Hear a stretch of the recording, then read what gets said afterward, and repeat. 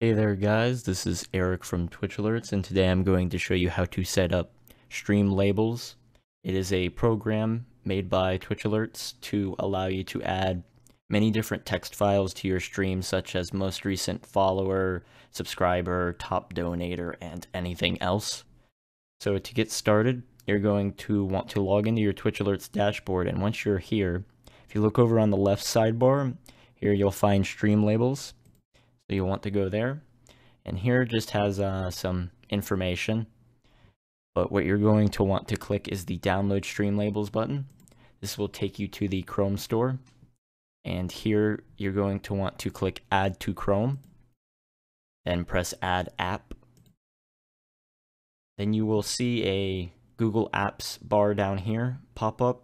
Before closing it, you'll probably want to right click the TwitchAlerts icon and press create shortcut and check it for desktop, just so you don't have to worry about opening the Google Apps menu later. So press create, and now we will see I now have a desktop icon. So now you'll want to click this. It should open up a window here, and give it a minute. It has to pop up the Twitch login. Once it appears, you'll want to log in.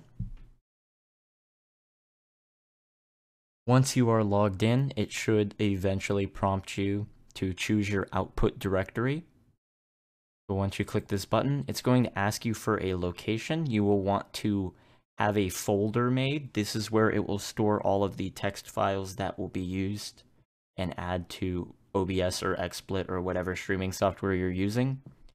So I'm just going to make a new folder on my desktop, and I'll call it Stream Labels, just so I know where to find my new stuff. So once you have Stream Labels set up, you'll see a dashboard of your recent events. This is just for easy use, so you can look at this while you're streaming. To make any modifications, we will want to go to File Settings, and here there's a whole load of files you can modify. So say we want to go to our most recent follower, and instead of having it say most recent follower, we can have it say greatest person ever. And then we can press save settings, and it will now save that into the file. To add your stream labels files to Xsplit, you're going to want to go down to add, find text, and then checkmark use custom script. Press edit script, and now up at script template, you're going to want to click the drop down and find load text from local file. Then over here on the side, you should see some ellipses, and you can click to browse to your local file. Here I am using most recent follower, and I can press update text and press OK. Here you can use your control key to scale it down or up, and then you can drag it out until it is sized how you want it. You can also use shift to scale as well until you get it how you want it.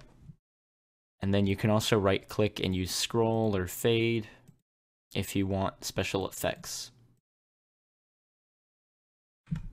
To add your stream labels file to OBS, you're going to want to go to sources and right click, press add, and press text. Name it whatever you want to. Here you can customize your fonts and all that. And then down here, press use text from file, press browse. Scroll down to find the file that you want inside your stream labels folder, so you may need to navigate to it. And find most recent follower, since that's the one I'm trying to use. And press OK. If you preview, you can see that my file is added, and I have it named. To add your text file to OBS multi-platform, you're going to want to press the plus below sources, and press text, press OK, and checkmark read from file.